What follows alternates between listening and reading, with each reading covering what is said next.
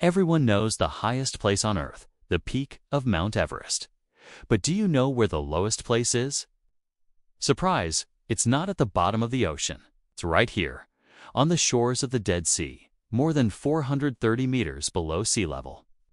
This whole area looks like the Earth has cracked open and folded in on itself. But how did it get so deep? For a long time, scientists thought it was a classic rift valley, formed by tectonic plates pulling apart. But new research suggests something even more dramatic.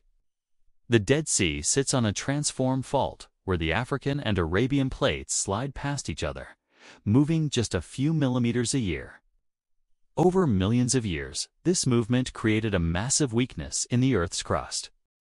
A huge block of rock, about 150 kilometers long, simply collapsed downward, forming what's called a drop-down basin. That's why this valley is so narrow, yet incredibly deep. And at its bottom lies a massive salt lake so harsh that no fish can survive in it. Every year, intense heat causes the water level to drop by more than a meter, leaving behind these incredible salt formations. A collapsing Earth, extreme salt, and millions of years of history.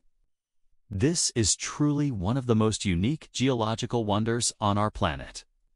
Thanks for watching, and follow for more amazing stories about our world.